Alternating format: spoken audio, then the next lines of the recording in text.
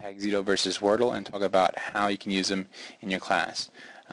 They both start off the exact same way as far as you guys can upload a direct link from a site and get the words that way. A news clip, you can search words and import them that way. You can upload text that you have saved on a Word document. And what it ends up doing is it ends up making a picture of a cloud based upon the text that was uploaded. The more times that particular word pops up, the larger the text becomes.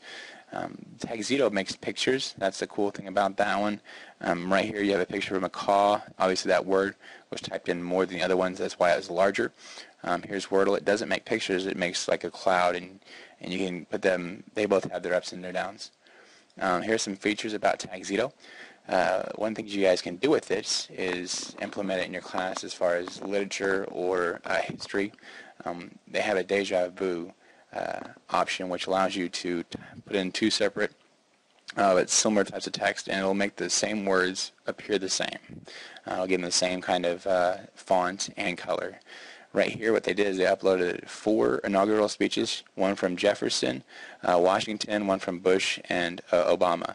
And you guys can start to compare and contrast between the words that were larger back then versus the words that are larger now. So you notice that American nation are both 2 larger words right here, whereas opposed to government was larger back there. You can talk about the different words that you see and that you don't see as it moves along and progresses in time. You can talk about the different things that are being faced with our nation at that time. Then you can do things like this. When you guys create Tagxedo, it becomes interactive. So if you're familiar with the Hungarian toxic fiasco in the Danube, you can upload a link from a web story, and it'll make the Tagxedo for you right here. And obviously these words were used the most. When you click on the link, you can make it interactive. Now the kids can highlight this, and it actually makes all the smaller, harder words to read larger. And if you don't know what something means, or if you're not familiar, like let's say the Danube, I don't know where that's at, I can click on it, and it'll direct me to a link, and I can start figuring out where the Danube is. Tagxedo is a Google product. It is powered by Google, and it works really well with Google, so it's a lot easier to use. The harder part on this, though, is to actually print out and save it. You're going to have to use some sort of a screen capture to print that off and save it. With Wordle, you get different fonts, different colors, different types of layouts. You can upload students, if they're doing their writing, you can save it as a Word document and upload it. You can figure out how many times they're using certain words, like and's popping up. It's a really large word. You need to work on that. Or I need more descriptor words in there. Or if you have certain words that you want them to emphasize more often, see what the different sizes of those different words are.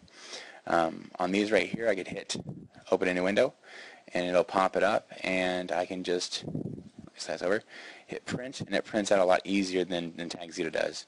So depending on what you're going to do with it, if you're wanting to leave it in some sort of virtual technology like on a blog or a blog, go with Tagxedo if you may want to make the picture.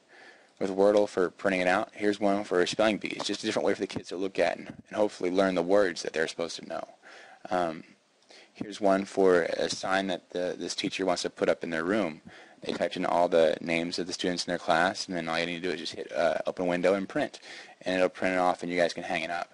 I actually made one of different types of algebra. I asked the kids to give me 10 words for math, and they put in geometry and algebra, etc., etc. Hard and fun also popped up, and the students were surprised at how large fun was compared to the word hard. They were pretty much the same, so kids thought math was fun, and they also thought it was hard. I'm going to continue by doing this and taking it at the end of the school year and having them do the exact same thing and then figuring out where the contrast was, what changed. Did fewer people say it was hard? Hopefully you have a little more people that say it's engaging and exciting. So try it out, either one, see what you think, and let me know if you guys do anything cool. I'll post it with mine. Thank you.